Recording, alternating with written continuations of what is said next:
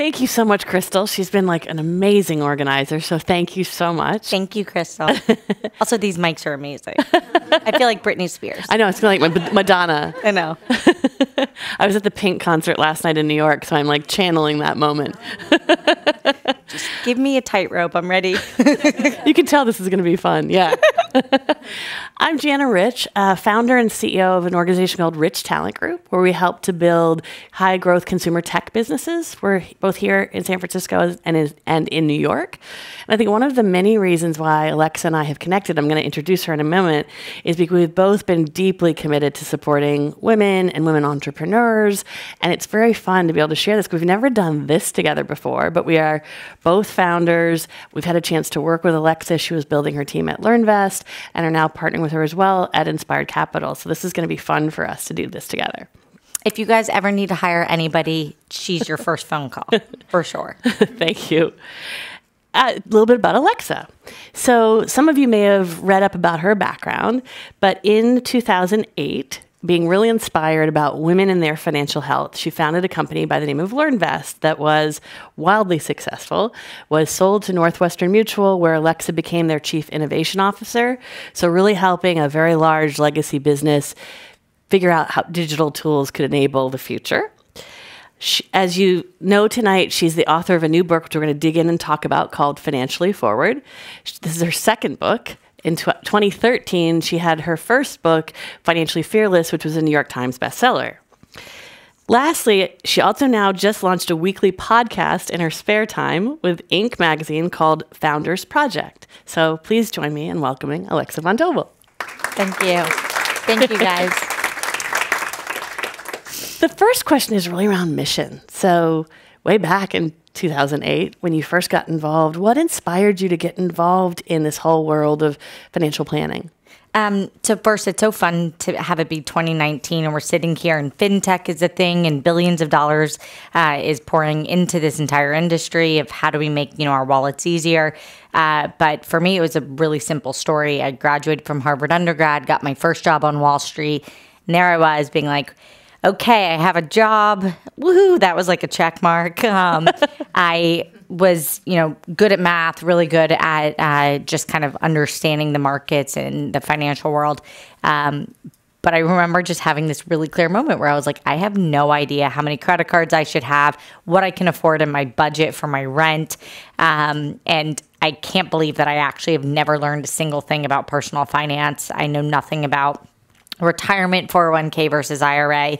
And I just had a really simple moment where I said, here I am. I have no responsibilities and ultimately no financial stress because nobody's relying on me, but I'm so stressed and I don't know what I should be doing. And I was just like, what is the rest of the country doing? And then I realized I no money. I was young. I was 22. I was like, nobody wants to talk to me about my money because I don't have any. I remember it was so simple. I was like, well, if I don't have any money, no one will help me not make mistakes. How do I ever get to a place where I actually have enough money to not worry about it? So really simple idea. LearnVest was born, and LearnVest stood for Learn, Earn, Invest, the 3 pillars of money. You have to learn about it, you have to earn it, and then you have to invest it. And in the end, we ended up building TurboTax for financial planning software that could give any American family a financial plan for a really affordable price. And it was just, at the time, I didn't know how disruptive it was, but it was so disruptive. And actually, Schwab last week just launched subscription-based financial planning, and I just was building what exactly and precisely I wish existed for me, which I believe is always a good way for a founder to go out and build something. And tell us just a little bit about the journey of LearnVest. So it went through major growth as an independent company, and then I'm sure a seismic shift when you became part of Northwestern Mutual. Can you tell us a little bit about that journey? Yeah. So first, I went back to Harvard Business School in the fall of 2008. And then on December 18th of 2008, actually at the bottom of the market in 81 years, the worst recession, is right when I dropped out of HBS. So I remember being like, Mom, are you sitting down? I have a big idea. I'm going to go build a company. As the markets were and I was like, don't look at the TVs today because this is a great idea, I promise. But no, it was terrifying. So I literally I'll start with that, which was taking the jump to go be an entrepreneur was super scary for me because the path isn't clear. It may be clearer today because I think there's actually a lot more of an ecosystem around entrepreneurship. But I moved to New York City where I was a sole founder, had nobody committing $1 to my startup. It wasn't like I had like millions of dollars falling out of the sky. It was like literally me and like my laptop on my boyfriend's couch. He's now my husband. And just trying to figure out how do I go and raise seed money. And it's a really fun story to tell now, but the night of our wedding, my husband literally stood up and gave this speech because at that point, LearnVest had raised a lot of money and it had seemed like a success. And he told the story of those first 6 months when I dropped out. So basically the beginning of 2009 through June, when he was just like every day he would walk home and there'd be me sitting in front of a laptop with like tears sometimes streaming down my face. The weird crying where you're crying, but you're still doing something. Because you have to keep moving. Because you just like can't stop. Yeah. And he would tell the story of just how people would say no and I had to just keep going and keep figuring it out. And I was trying to build a financial planning platform. But again, the startup ecosystem in New York was still so underdeveloped compared to even the Valley today. And just one day I met my people who were like, I believe in this idea. It's a big one. I want to get behind you. And then miraculously, 2 of my classmates from HBS applied to come work at my company, which was literally me and a couch. And Annie, who's in this room, was literally at Princeton, and I welcomed her into our internship program, which was me and a couch and a laptop. I convinced her dad. I was like, it's okay. It's going to be great. Let her come. And Annie, of course, like saved the email where she was like, Alexa, you literally like told me that I had to wear suits. I was like, our dress code is formal. She was like, who are you? But so you lied to her. I was trying to put on a good show for our company. And then just the next thing we knew, we had a team and progress and users, and then we were a TechCrunch 50 company, and the next thing we knew, we had 10,000 users and money coming in, and progress begets progress. And so just the punchline was true. Like it was hard, and it was in the bottom of the recession, starting something I really believed in, and I do just believe that is the grit that entrepreneurship makes entrepreneurship beautiful, but also is so hard. And those stories now are so romantic, but I lived them and I have the wrinkles to prove it. So what would be a couple of things, especially when you hit those moments where it's not completely clear, but now looking back through the rearview mirror, what were a couple of the reasons do you think that LearnVest was so successful? I think we had a really big mission, which is we just believed every person in America, if you can give them access to a financial plan, you can really change their life. And, I avoid getting into politics, but I think one of the things that's so destabilizing for the country right now is people are trying to figure out, how do you have dignity if your family can't pay its bills and 78% of the country lives paycheck to paycheck? So huge mission. The last question every time we hired somebody would be, just tell us a time in your own family where money was worrisome. And guess what?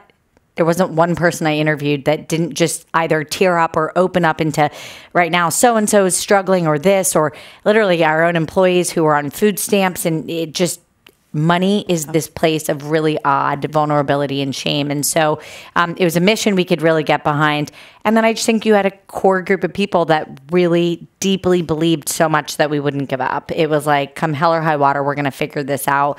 I think we built this really special software, and that's why Northwestern Mutual acquired us for a few $100 million because they had the same mission. And they said, how do we come together and how do we take your software inside our really big company and go do something even more special? And you were there for what, about roughly 3.5 years, ballpark? Yeah, just about. As Chief Innovation Officer? Almost 4. So can you say just a little bit about that? Because I've got to imagine, and I saw some of it, but that was a pretty major transition for you and your team. Yeah, so just first, dropped out of business school exactly 5 years after we launched. We got acquired March 25th of 2015. I had our first child that weekend.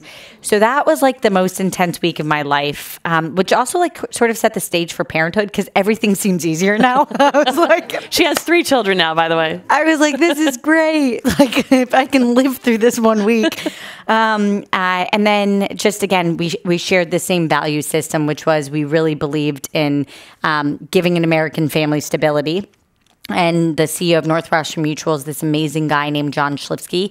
And he was like, Alexa, your team is so passionate about empowering Americans. So is ours. What if we teamed up? And it really was just such a beautiful marriage because we built the software and they had 1 million people and a huge base of 8,000 financial planners. And by coming together, we could do more. Again, Milwaukee, Wisconsin, 161-year-old biggest insurance company in the country. Fast-growing technology tech startup in New York City with 150 people. You put them together, and it's the value system was everything, but we couldn't have looked. I mean, it was like the odd couple, if you will. And I was like Gumby in the middle, being like, "We're all going to be friends. We're going to figure this out." And that pretty much is the truth. And I'll just say, I was actually just talking to the one of the leaders, chief customer officer over there, and just like our friendship is so real because so much of what we did was business and like merging together mindsets and shifting. And there were times where we had to slow down to be able to help them speed up. And it honestly was like an HBS case study on steroids. And in those 4 years, I think I learned more about myself and the things that I was bad at and needed to get better at to be effective, and the things that we were good at and we need to do more of to be effective. And it was just a really humbling experience. And I'll give you a quick example. So I flew to Milwaukee every Monday for 2 days. I mean, we never signed up for that, but that was, you just couldn't lead. At some point, I joined the management team. I was the youngest person on the management team by about 25 years. First ever woman to have a child on the management team in 161 years of the company's history. So just breaking rules left and right. And then on the flip side, just like such an incredible company because they welcomed our difference of opinions. But I was running about a third of the company, and I couldn't do that from New York. So I had to get on planes and go back and forth, and we figured it out. And in the end, I'll just say it was an incredible experience. And I think that type of acquisition we'll see more of, where big, old, incumbent titans of industry will acquire the fast-moving technology companies that make sense to bring them inside the fold. Let's talk a little bit about the book. So just curious, you're always on sort of the cutting edge of all things sort of financial planning, and you came off this wildly successful book in 2013, as I mentioned, a New York Times bestseller. You've got a lot going on. What was it that led you right now to know that you had enough that you wanted to write your second book? So just so many things are happening, right? Bitcoin, cryptocurrencies, blockchain, all the way to insurtech and fintech. And there's, literally like just left and right devices that you could be using to make your wallet better, and Apple Pay and cashless societies. And I was just like, I really think we need to update the modern guide for your wallet because people are trying to figure out, is online safe? You have more security fraud than ever. And I was just like, we really need to have a manual. And so I felt like I also was like, it needs to be short. It needs to be like about 200 pages so that people can actually get through it quickly. And so I decided that's what we needed to do. So the first book was Financially Fearless, about how to just better understand your money. This book is Financially Forward. It's really about the future of your wallet and how to leverage technology to do more of it for you. So that's why. And what would you say in terms of technology, like playing off that? What are some of the major technology trends that we should be aware of? Like what's hot and happening now? Yeah. So the things that get me really excited, and I mean, you're all living in the epicenter of the technology future. New York's a great big center, but definitely this is the center of tech. There's so many trends. So if you start to think about just the gig economy and the fact that for the first time ever, 40% of the country is a freelance worker of some kind where you can monetize any extra hour. My grandfather didn't have that possibility. And so if we think just what that's doing to the future of work and the shift that we're seeing, and I almost think we take for granted just the plentifulness of our ability to earn. So my grandfather was like literally a blue collar worker, South Bend, Indiana. He wore an auto mechanic jumpsuit every day. Coolest guy I knew by far in my life. But he literally worked at the Studebaker car, manufacturer for 40 years after serving in the Army, and then retired at 65 with the pension. And it was simple, but really one major career, and didn't have the benefit of being like, oh, I can get extra, pay on the weekends, or I can do this and that. And today we're going to see young people just fundamentally think differently about careers, which is, you don't need one job for 40 years. Or my husband's dad, right? He was a lawyer for 40 years, same company, 38 years at Cadwalader as a lawyer. Today, we're going to see young people have a job of some kind and then retool their skill sets and probably take 6 months off and go to Bali and then come, which sounds fabulous, sign me up, and then come back and work again and do something else and then retool again. And maybe that retooling is learning computer science or learning data science or totally going into some other different type of service industry and then getting another job. And if you looked at it visually, again, people used to learn from 0 to 25 and then work for 40 years and then retire. We're going to see learning 0 to 25. That's not going to change. But you're going to see this middle 40 years begin to look like this much more glorious, sensical way to use and live your life, which is work a bit and enjoy yourself. Work a bit and enjoy yourself. And sabbatical lifestyles are coming in all the time. We're seeing more and more of those. You're seeing people in the gig economy being able to say, you know what, I'd like to work during these hours only so that I can pick my kids up from school and so I can actually see them and always manage bedtime. And technology has made that possible. So incredible abundance of us just having better lifestyles. And that's really special. Why just wait till retirement, which is really 70, to then enjoy ourselves when you don't know what your health is going to look like?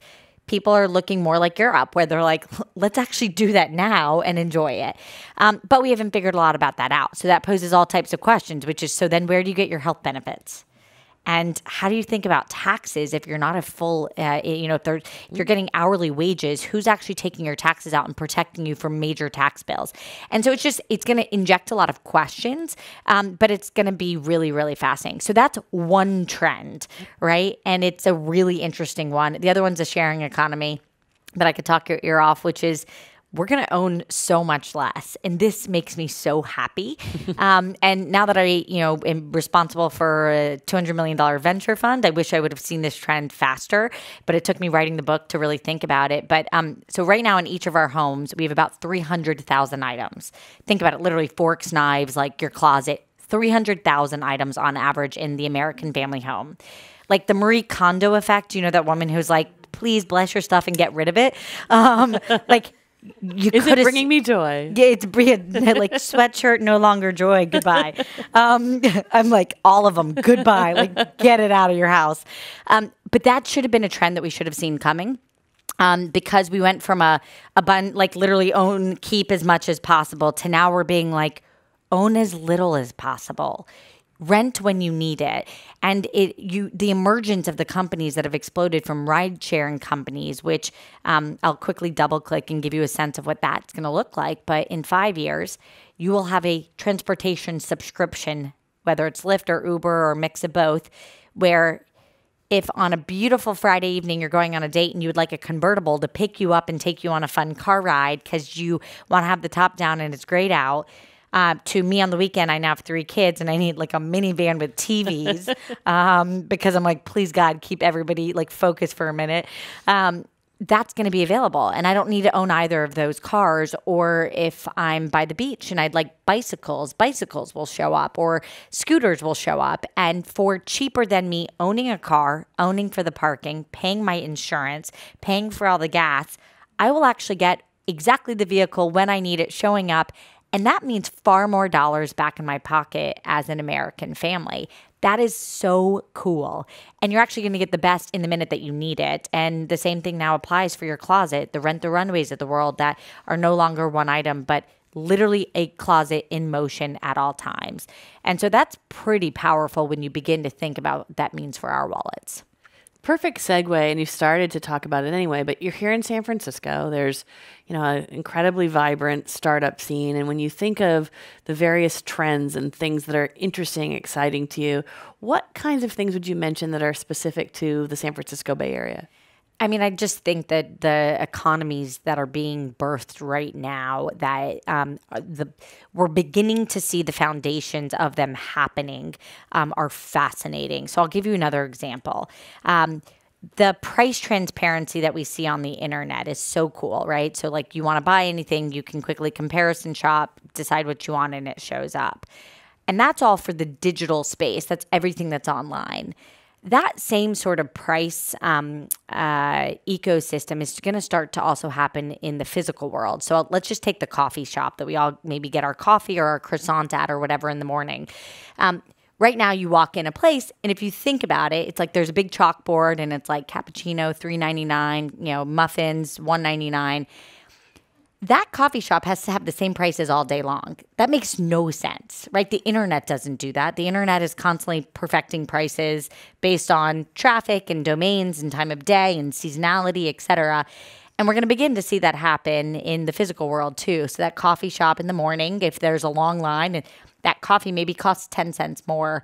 And in the evening when they're wanting people to come in, maybe that the prices will go up. And just everything that you begin to see on your online life and your mobile life is also going to enter all your physical life. And I think why is because of companies like the PayPals and the Venmos and the Apple Pays and the Stripes of the world that have made those pipes possible. Which just means smarter price transparency. And the other thing that kind of gets birthed out of that is actually a full new digital marketing ecosystem of I will pay you on the third day that you walk into your favorite coffee shop and your coffee will be free and on us. That is a far better coupon because you're paying for loyalty right when you want it. And God, isn't it delightful of right when you want your coffee, it's like free. You're like, that is joy, actually. And that makes sense as a coupon as opposed to it's Memorial Day and it's 20% off. And we hope maybe you show up.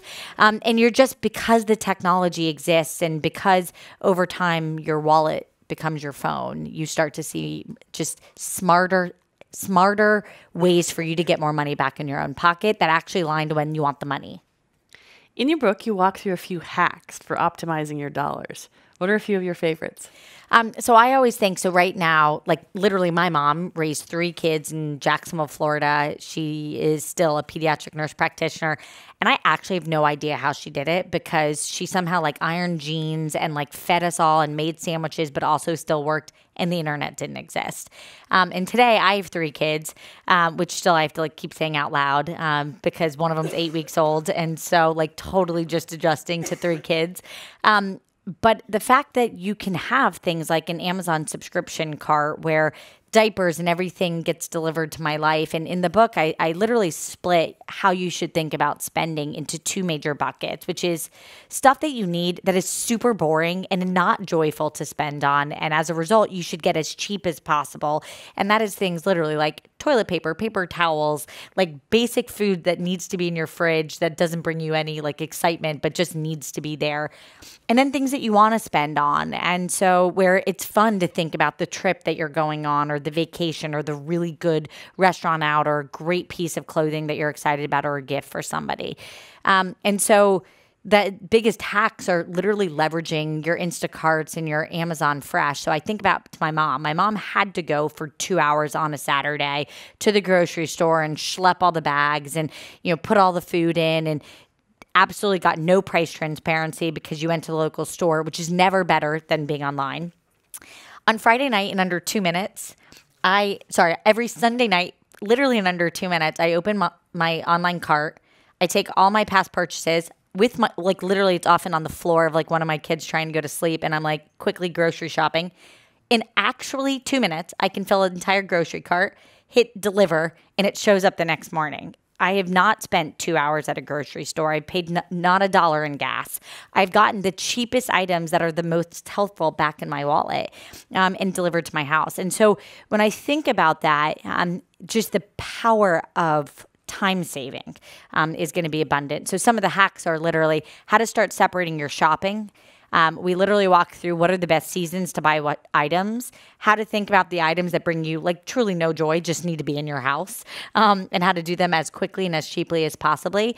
And while writing that, what became really clear to me is that we're trending into this new type of economy, which is actually buying back your time. And so when I was an undergrad, I went to Harvard and I worked in the happiness lab. And again, my mom was like, I don't know what degree you're getting, That's but just whatever. kind of perfect. It's like, but the one thing that is proven, where if you were like, can I buy happiness? We now can prove that the answer is yes. And it's when you buy yourself time back. And particularly when you can offload items that you don't want to do because they're not fun or they're really hard. Things like maybe shoveling snow if you live in New England that you absolutely don't love doing. Or for me, I don't love tidying up my house on the weekends when I'd rather be focusing my free minutes like kissing kids, which is a thing and it gives you a lot of joy. And so for me, what I think we're starting to shift with is you can actually buy yourself time. And it's the one item in life that you can't get more of unless you leverage the service economy and find ways to get rid of items, running errands, schlepping, all of that, and actually put those hours back in your own bank to do the things that you want to do, whether it's meditate, go to go to a movie, spend time with your kids, whatever it may be. Think, I don't know, have peace and quiet. You actually can now offload those items. And the flip side of what's so beautiful about this ecosystem is you're probably maybe paying somebody else who needs the money. And it's such a phenomenal world that we're going to live in over the next decade.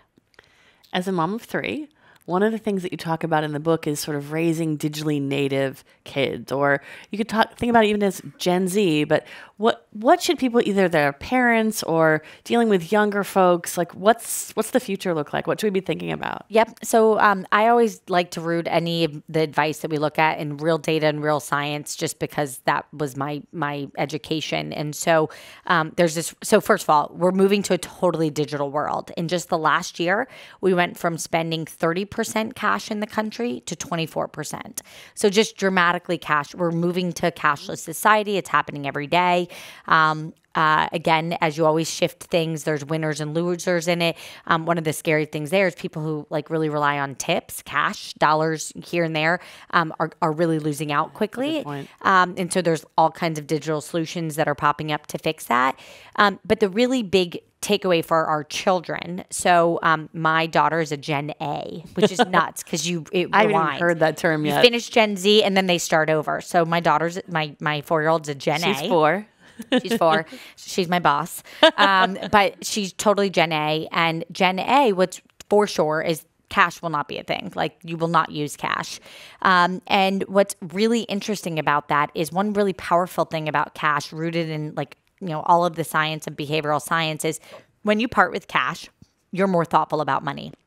So no surprise here. If you have to part with a $100 bill versus a $5 bill, you are less likely to break 100. You will not spend, if you only had hundreds in your wallet, you spend less than if you had all fives. Another really interesting stat is if you were sitting at dinner and let's say you're eating an awesome pizza meal and every bite of pizza you had to pay the restaurant, 19 cents or $1 or whatever the equivalent of that piece of pizza is, guess what? You eat a lot less. Just a fact. Like no better way to spoil a meal than actually like eating it bite for bite. So what's really powerful is that when you have to part with things physically, you spend less. But our kids aren't going to have that at all. It's going to be all digital. It's going to be like a bunch of like ones and zeros. And the concept of parting with money is going to be very, very different. And as a result, we have to teach them even better habits of just savings, because at the end of the day, saving it's a habit, it's a learned behavior, because actually they won't have the physicality of it. And so it's just really important to start early. So punchline, my little 4-year-old has 6 bank accounts and we literally save, and there's a big one, it's for college, it's literally this big, we painted it, there's high school, and the small one is like a cupcake, and we're teaching her just the mental behavior because it's about delayed gratification at its simplest. That's what it is, a behavioral habit. It's not math. What about, and this is going to be less relevant to the Gen A's, but safety, security, for those who still have concerns about a cashless society and what that means as it relates to safety. So I get really excited about the future because overnight, right now, the fact that we have wallets and there's all these things in them and money, if any one of you could go and take my wallet, take my credit card, go across the street, buy yourself a glass of wine, and like maybe in 24 hours, I would be like, oh, somebody has my credit card, and I'd have to call and I'd get a new credit card. They'd ship me a new credit card overnight. We'd get rid of the old one. I have to update all my, it's a mess, right? The future is just your phone is your wallet. And Apple Pay, 13% of the country right now uses Apple Pay as their primary way of starting to pay for things. But at some point, it will just become your phone. That is so cool because what happens is actually your phone has facial recognition. It has your thumbprint. It's actually far more secure in the future. So while yes, as we go online, there's different ways that you can actually have issues, but we are actually trending towards places where your wallet has far more security because it's much harder to steal a face than it is to just take a credit card out. Unless it's like you're Arya Stark in Game of Thrones, like stealing a face is like not that easy. But so I actually get excited about the future because just on the cusp of this awkward transition we're in as we move to a far more digital wallet, it actually gets more secure in the future. Let's talk a little bit about Bitcoin. So I would say probably here and in New York, of course, there's more knowledge about it, but I think there's still a lot of people who are like, what do I have to do? Do I have to play this game? Like, what does it actually mean? So can you break it down a little bit for us? So I'll just start with the simple basics, which is under all of the cryptocurrencies, there's really a computer science technology. That's really what matters. Blockchain, it is simply a computer science breakthrough that's rooted in cryptography, which is just a bunch of complicated math that is outside my pay grade. But the takeaway there is it's very real, and over time, it will actually take hold. So we're far from it taking full hold, but we're starting to see real applications of the technology. The output of that is the cryptocurrencies, and Bitcoin happens to be the biggest one. So that's kind of the mini lesson in what's really going on there. For sure, don't run out and buy Bitcoin, which you could, and you could get really lucky. It's currently trending upwards. But just in general, I think that's as speculative as you buying any other thing that you're not studying, and so not good. And as your friendly financial planner, I would just say don't run out and buy Bitcoin. But what I do think is really interesting, and I always like to any advice I give, I like to keep it as simple as could I explain it to my mom in Jacksonville, Florida? But essentially what the technology is doing is very powerful. And we are going to live in this future at some point where basically I think of it, I'm a visual person. So we will each have our own blockchain parking lots. I think of the whole world as a big parking lot. And you'll have your own blockchain parking lot and I'll have my own blockchain parking lot. And everything I own will be in my blockchain parking lot, and everything you own will be in yours. And we will just be able to seamlessly pass value of any kind, money, real estate, other types of loans, very seamlessly. And it will cut out so many abundant middlemen, so many. And that actually, again, also means more money back in our pockets, because even if I was going to Venmo you $20, I have my bank account involved. You have a bank account involved. So maybe it's JP Morgan Chase, maybe yours Merrill. And then there's Venmo, which is PayPal in the between. So there's 3 different people for me to give you $20 securely. But in our future, my parking lot's secure, your parking lot's secure, and I can literally just throw you $20 and there's no fees. So you're cutting out tremendous middlemen. And it just begins to create a really powerful future. The other thing I'll say that's really neat about digital currencies is right now, we just live in a world where it's 2 decimal places. So, there's 99 cents, there's a penny, 2 decimal places. The future crypto world goes to 8 decimal places. And that is just a really powerful shift that creates a micro economy that we can't even fully comprehend what it will do to us. But to give an example, it's going to open up business models that you never could think about before. So, for example, I read the New York Times or, the information, other subscriptions, and those you pay, let's say, $10 a month. In the future, you'll be able to pay down to a tenth of a penny or per article. And that opens up overnight a microeconomy that's very powerful. Thank you. You're welcome. Start thinking just a little bit about questions you might have. I'm going to move away from the book for a minute, but I have a strong sense we're going to come back to it. So be thinking about your questions. But I want to talk to Alexa just a little bit about her next chapter, because I think for however long we all know Alexa, there's always going to be sort of the next new thing that she's onto. And she sort of briefly mentioned it, but she's just founded a new venture capital firm called Inspired Capital. Two quick questions, really, but one is why and what? So what is it and why are you doing it? So as I was thinking just as authentically as I could about what do I want to do next in life. And I kind of went, my husband is a wonderful partner to me and I had lots of different job opportunities. And he said, don't be reactive, be proactive. What do you want to do? And I started realizing with all my free time, I was coaching entrepreneurs, sitting with entrepreneurs, thinking about the future. I kind of love obsessively thinking about the future. I think it's a really fun thing. And I overnight just was like, I should do what I'm doing in my free time, which is advising entrepreneurs and investing in entrepreneurs. And then one day, literally, I said, it's just Inspired Capital. And then I was Such a great name. And I was like, is that name taken? And it wasn't. We had to pay $6,000 for it. So it was taken, but we made it not. And I literally just, it was like that. It took me a few months of just soul searching and it just one day clicked. And the entire ethos of our venture fund is it's a $200 million fund, headquarters in New York City, where there's an abundant ecosystem that's being stood up and evolving.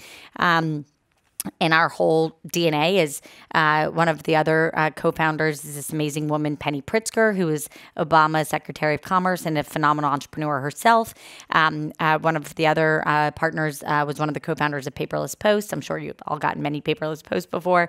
And we said we want to bring together a team of just really, really passionate entrepreneurs who can think about the next wave of innovation and entrepreneurs. And at 35, we joke that we're kind of cool enough to still be relevant to a 22-year-old, but also live through a recession. So we also know how to be adults and think about the future. And so that's what we're doing at Inspired Capital. And it's just, so we're 90 days up. It's brand new and it's been so much fun. I mean, congratulations. Once again, force of nature raised a $200 million fund basically overnight. So congratulations. Thank you. And you kind of talked about it, but I think one of the things that's interesting about it is you use the term builders. So coming back to, everybody who's involved and going to be making those investments is going to be speaking at it from a kind of entrepreneurial perspective. Yeah. Can you say, I don't know how much you can and want to talk about the fund, so I won't dig too deeply. But we kind of really believe we're building a new species of a venture fund, which is the future fund that we're internally calling a builders fund. And what we mean by that is when I think back to LearnVest, and there were companies are never built like this, right? They're like this. Some days it's like this, and then you turn it around. But my absolute best mentors, advisors, were actually people who had built and sold and scaled companies that just had this empathy because they knew the weight of the world is on your shoulders, and they know how to care, but also they know how to cut through the noise really quickly. I had one board member who'd be like, we've talked about this for too long. And I'd be like, but we talked about it for 3 minutes. And he'd be like, too long. Make a decision and move on. And I'd be like, you're saying it with love, but it's been 3 minutes. And so I realized that those were the best people. And again, I kind of stepped back and I said, if you're going to climb Kilimanjaro, the best way to do it is to ask the person who just did it and say, how'd you train? How'd you pack? What'd you take with you? Who'd you take with you? What seasons you go in? And any other advice I need to know before I go. And that is exactly what our venture fund is people who have done just that very, very recently to help advise entrepreneurs. And it's just a blast, honestly. It's like I'm having the most fun I've had in a really long time. Do you know yet what general areas you'll be investing in? Early stage consumer tech, seed, Series A, and all shapes and sizes. So consumer, direct-to-consumer enterprise, and we'll do B2B, but all categories. So there's not anything that's off limits. And we just want to see really passionate entrepreneurs that are going after big marketplaces where there's a real technology angle too. So I'll say, we do care about the technology backbone.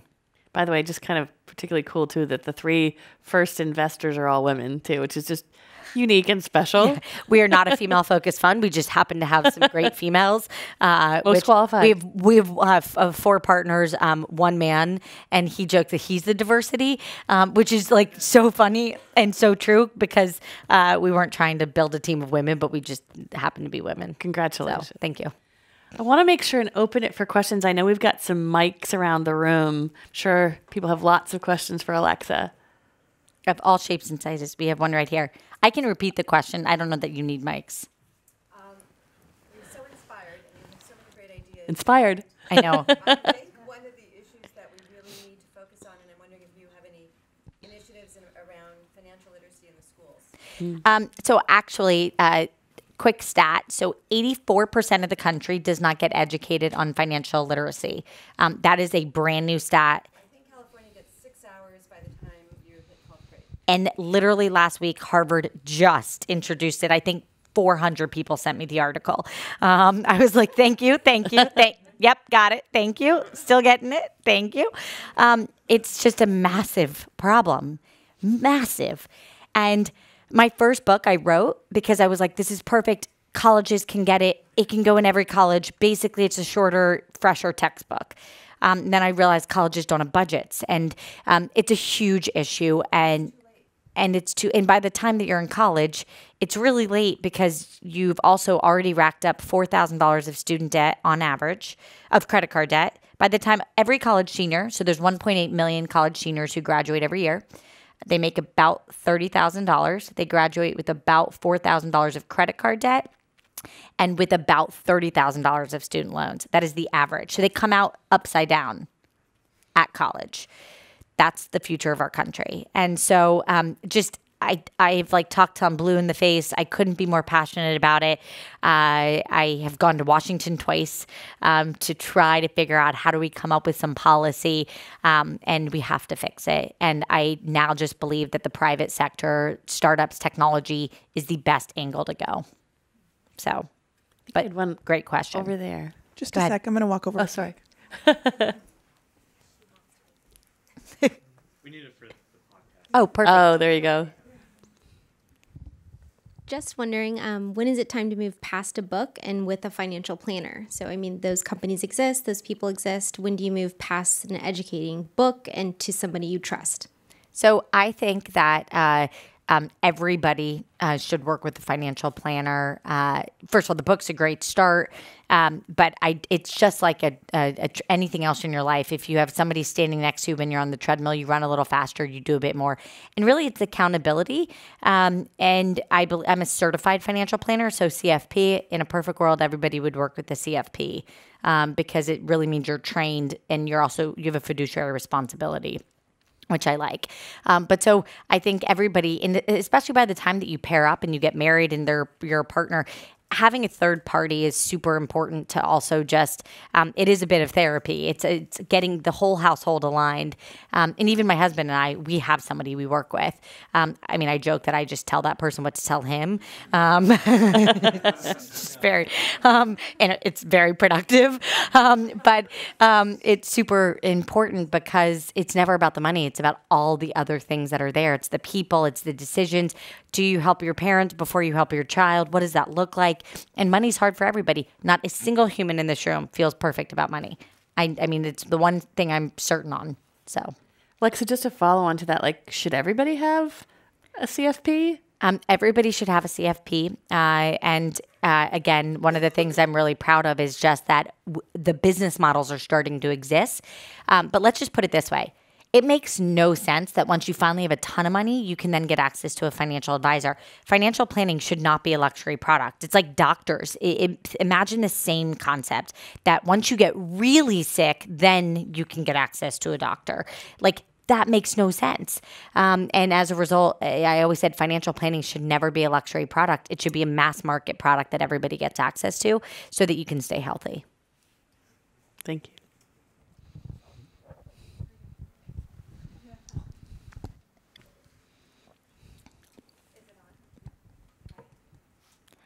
Okay. So I love that you're so optimistic about the future of technology, but there's already such tremendous wealth disparity in this country. And there's already a lot of people who are being left behind by the technology and the transformation towards gig economies. How do you see that working out? Are people going to have retirement, maternity leave if they're not fully employed, if they don't have a pension? Like, how is that going to kind of flesh out?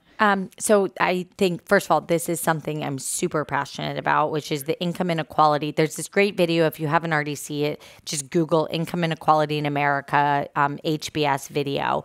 And it like walks through all the math. And just the punchline is there's a massive disparity, and it's unfortunately getting worse.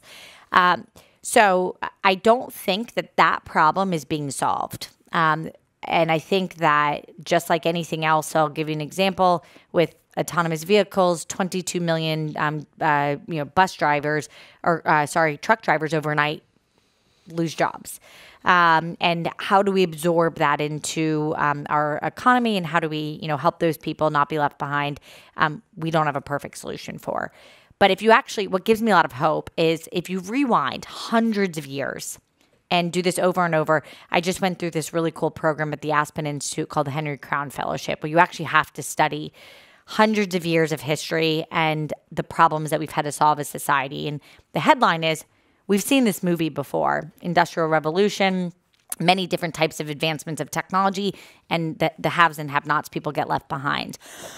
The answer is we're moving faster than ever. So the rapid change of technologies, we're going through more of those cycles faster. So we've seen this movie before, but we're just going to go through more of them faster than we ever have. And what I love about the future of money is actually it digitizing allows us to help people faster. So universal basic income, that actually becomes very possible when you think about blockchain and you ask people, would you be willing to give an eighth of a penny to somebody who desperately needs it to make sure we have stability and people not living on the streets? Pretty much any human you'd ask in this room would be like, an eighth of a penny? Happy to do it. Done. To help somebody be taken care of? Absolutely. Because we're going to have safer cars on the road, which is going to mean fewer lives lost. We would do that. I think as a society, we would do that in a heartbeat. Those are the sort of advancements I get excited about. So it is a double-edged sword, which is we're going to rapidly move. There'll be tons of millions of people that are displaced. But at the same time, the technology is starting to catch up where we'll have good solutions to that. All that said, the flip side of any technology is there will be darkness too, right? You will have to be more thoughtful about cybersecurity. So there's a whole section in my book on literally how do you get ahead of that and what are the things, and that the punchline is there's an online hygiene that we all need to have and you need to follow it. That is my answer, which is I do think the future gets brighter. I do. Can you say just a little bit more about online hygiene? What do you mean by that? I just came up with that. It's in the book. But, I was going to say, I think it's in the book. Yeah, it's in the book. But so it's just some basics, which is like, first of all, it's 2019. The internet's here to stay. You should have all of your banks online. You should log into them regularly, if not daily. We call it a daily money minute, which is, first of all, fewer accounts is better. So I sit here and I do not have more than 5 accounts. 5. So it's really easy for me if I get paper mail from one of the banks I don't have to know something's wrong. Mm-hmm. I also check all 5 of them every day. It takes seconds. Literally, I just quickly log in. Does everything look normal? So those sort of things where, and again, it's easy to do if you don't have 22 accounts. So that's one. Another thing is just things around your security. So checking your Credit Karma once every single, again, you can do it once a month. It's really easy. It takes seconds. But just to make sure, is anything going wrong? But then also we go through online privacy around passwords. So just simplest answer for this, just to make everybody smarter about online passwords. So the issue of when you get data breaches is like, let's say Target was hacked. What happens is people who want to take advantage of your online privacy wait for like 3 years and maybe they'll get 100,000 email addresses with 100,000 passwords and they'll sit on them.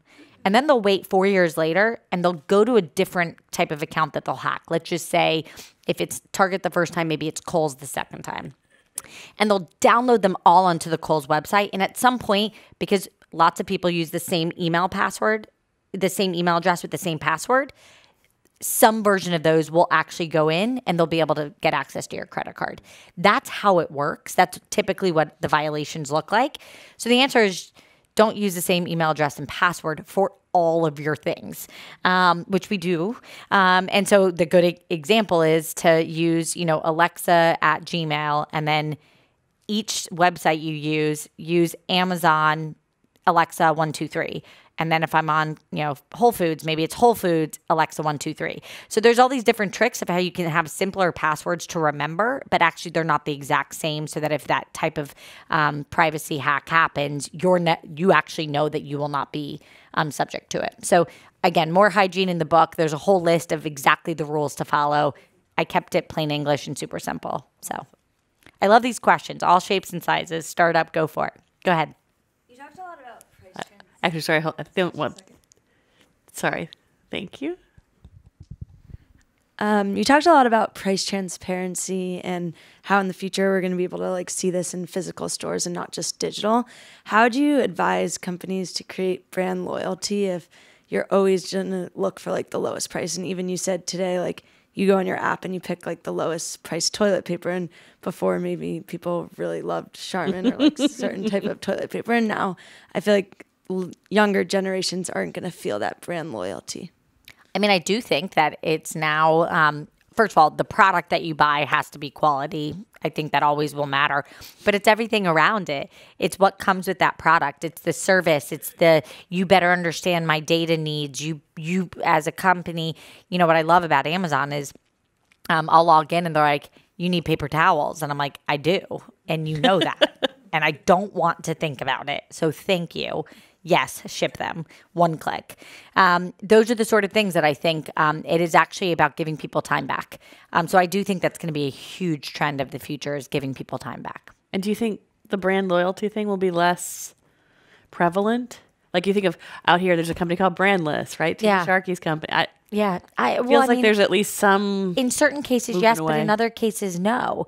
So let's take the food category. So on my podcast the other day, I interviewed the CEO of Sweetgreen, and the piece is going to come out really soon.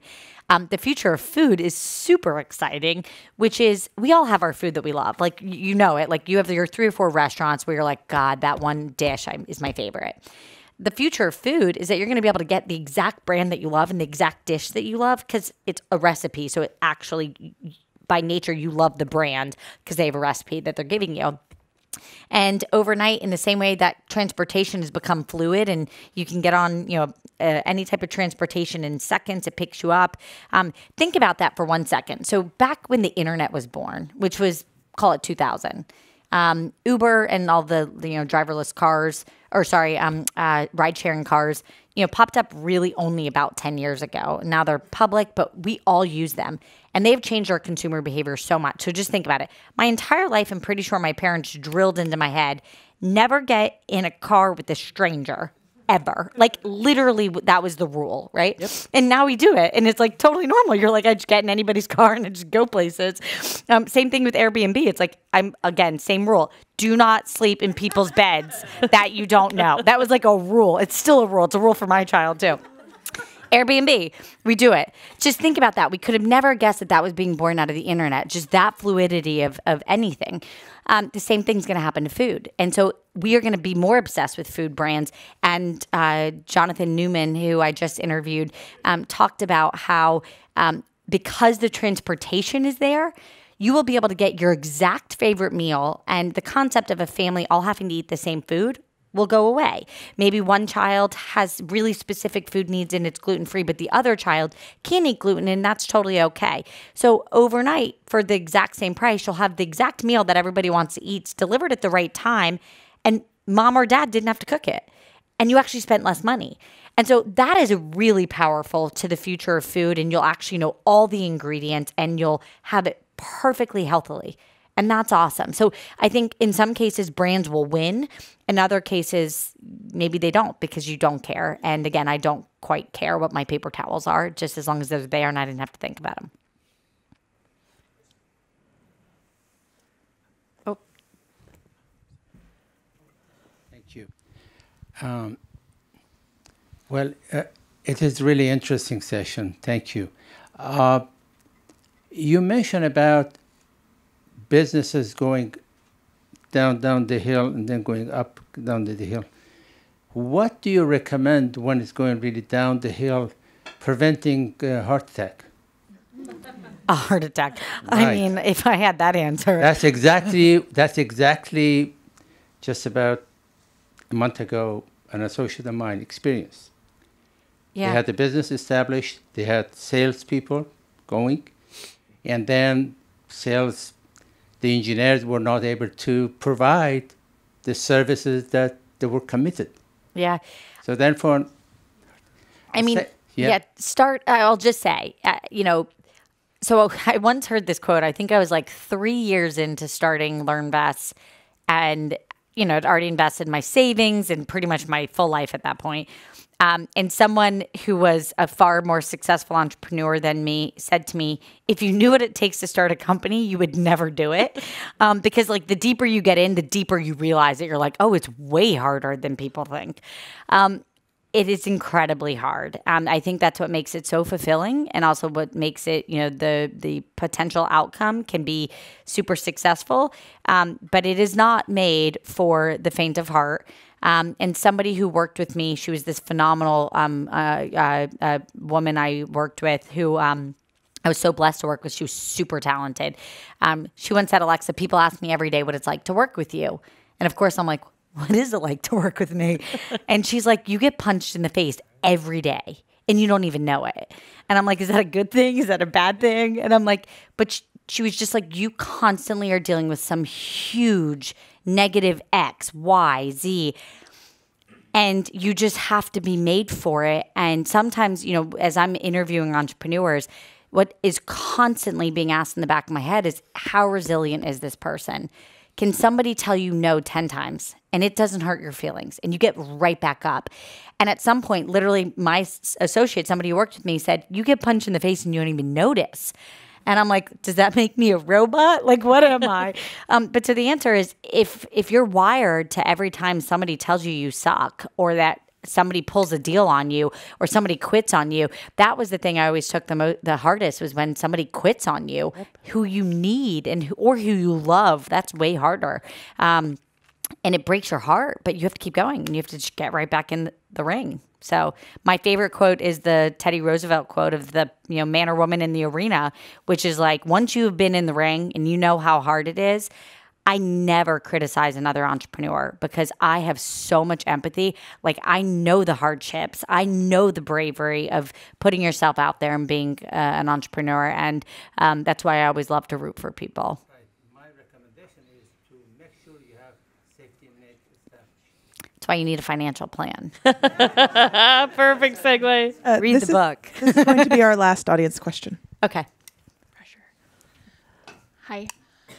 I heard you talk about two things that I want to ask about. The first is the role of services as, the excitement of being able to farm out a lot of the tasks we don't want to do and have someone provide that service.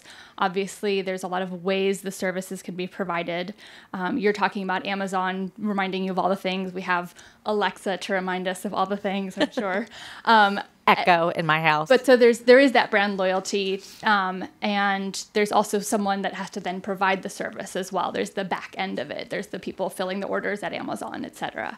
The second phenomenon is the walled garden. So if Uber is able to start having minibuses, have cars at different levels, have bikes and scooters, and I become a subscriber, then I'm only provided by their services and not all the other opportunities to have micromobility. What is the role of regulation in those two frequencies or occurrences that you see that to make things more fair? A few things. First of all, regulatory environments, in certain cases, like need to lock down and fully protect the consumer, right? But in another case, so let's take financial planning. Financial planning is very slow. The regulatory environments are incredibly onerous because they want to make sure nobody is taking advantage of somebody who could come and manipulate an everyday mom and pop and, take their money away.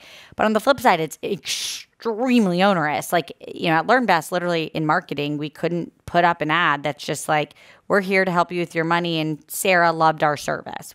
No use of testimonials. That is like far too burdensome, right? In general, the regulatory environment follows the innovation. So I would just say the role of the regulatory environment is to keep up.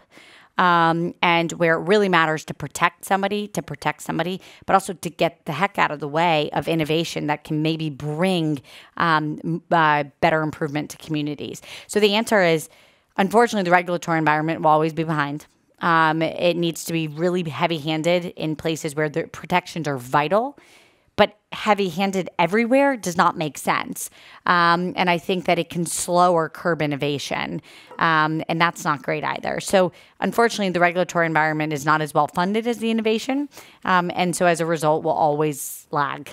So thank you so much, Alexa. I know that we could go on for hours, but you're so inspiring and so passionate, and we're so excited to see all the things that you do in the future. And just so that everyone here knows, Alexa pre-signed a lot of books beforehand, so please make sure to pick those up on the way out. And Crystal, I don't know, was there anything else we needed to... Oh, yes. Oh, I'm sorry. Yes, the one that, thank you for that reminder. Apparently, every time a speaker speaks here, they're asked the last question. So that wasn't actually the last question. This is the last question. Your 60-second idea for how to change the world. No pressure. We did tell her in advance that this question was coming. They told me like 4 minutes before we sat down, and I was like, the 60-second idea that changes the entire world. Got it. So actually, I do have an answer to this one, which is, here is a really big idea. When our phones become our wallets and they become a bank overnight, here's what happens. So right now, most of the planet actually owns a phone, literally regardless of where you live, whether you live in sub-Saharan Africa or you live in like London, you own a phone. When overnight your phone becomes your entire financial world, it becomes your bank, it becomes your institutions, it's all right there at your fingertips. 40 countries in the entire planet have access to safe savings. So think about it. We all save without any thought. You're like, I want to save. Maybe it goes in a 401k. Maybe it goes in an IRA. Maybe it goes in an emergency savings account. We save. At the root of saving is actually you protecting somebody, because what you can do is, if God forbid something happens, we have a plan B. That's what savings really is at its core. Most of the planet does not have access to safe savings. Most communities literally cannot look their other family members in the eye and say, if you X, Y, and Z happens tomorrow, I don't have money for you, outside what they physically have maybe on their bodies or in their beings or in their home. So if you can overnight give the entire planet safe savings, the amount of abundance you can create, the first time you could actually deploy something like a universal or a global minimum wage, overnight you could stabilize the planet financially. That is a very big idea, and it is one that brings me incredible joy that I hope in my lifetime over the next 30, 40 years, I can be a part of helping us see through. But you could actually stabilize families, because at its core, savings stabilizes families. It gives people the ability to make choices on other things. It gives people the ability to avoid imminent danger. It's really, really powerful. So, beautifully well done. Thank you. Thank you.